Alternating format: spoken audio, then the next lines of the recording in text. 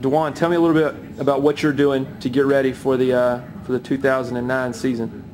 Well, I'm doing a little, the extra workouts and going out on the field 3 times a day. I mean, not 3 times a day, but like 3 days out the whole week. And I've been watching a lot of film in my room, trying to get better and trying to get a little smarter on the field.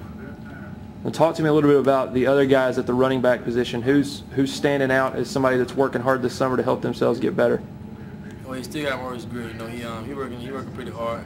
It's gonna be his last year coming up, so he got to make this year count. And you got DJ Taylor. He had a good spring, so I think he's gonna help out a lot for us. And we got new incoming freshmen, and so we got to get them out in the field, see what all they can really do, see what they can bring to the table.